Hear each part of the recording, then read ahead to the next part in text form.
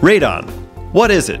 Radon is a radioactive gas that comes from a natural breakdown of uranium in soil, rock, and water. It naturally releases from the ground into the air. There are no areas of the US that are not at risk of radon exposure, and radon can be found in any type of building, including schools, homes, and offices. Risk of exposure in homes is higher because that is where most people spend the majority of their time. You can't see, smell, or taste radon, but because it comes from the ground, it can find its way into your home. The only way to determine if your home has any levels of radon is through testing.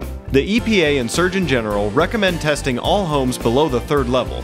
If it is discovered that your home has elevated radon levels, remediation will likely be recommended. Acceptable levels can be achieved with proper venting equipment.